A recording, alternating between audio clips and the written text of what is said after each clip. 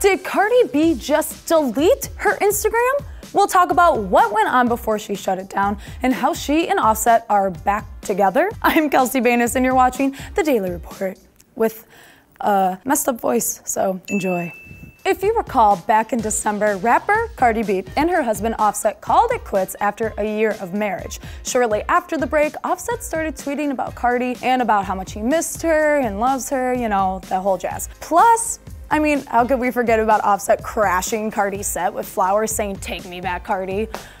So, I mean, it's no surprise, only a couple months later, the two are back together. I mean, if I had flowers that said that, why wouldn't I go back? After reportedly reuniting at the Super Bowl, the two made it official on the Grammys red carpet this past Sunday.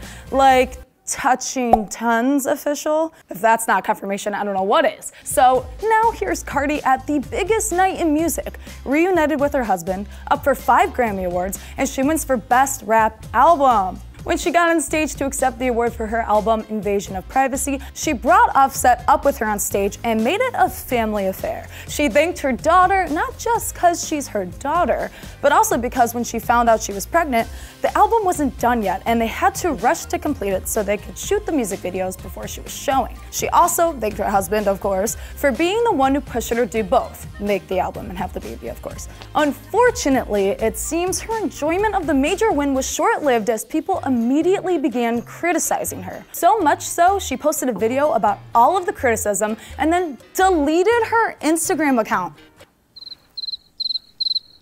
How's no one else shocked about that? In the video that a fan account was able to save, Cardi says, quote, "It's not my style for people to put other people down to uplift somebody else. That's not my style and that's not what I'm with. I don't support that." She goes on to talk about all of the trash people have been talking about her and how sick of it she was because she worked hard on the album. She even noted the reactions to last year's Grammy, saying, quote, "I remember last year when I didn't win for Bodak Yellow and everybody was like, Cardi got snubbed. Now this year's a problem? My album went 2-time platinum on every chart that there was. My album was always top 10, #1 album as well." After the rant, she deleted the video and then posted a cleaner version, writing out what she had to say in a caption on Instagram.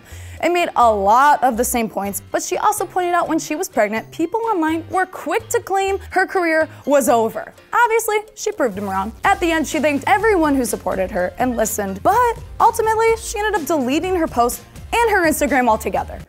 Again, Cardi deleted her Instagram. How is no one else freaking out? We hope Cardi gets a chance to really enjoy and celebrate her win without all of the haters, but we want to know what you think. Are you hyped for this Cardi win? Let us know in the comments below, and as always, don't forget to subscribe to AwesomenessTV. I'm Kelsey Banas, and I'm losing my voice. Yeah, I'm up for the next Best Rap Album.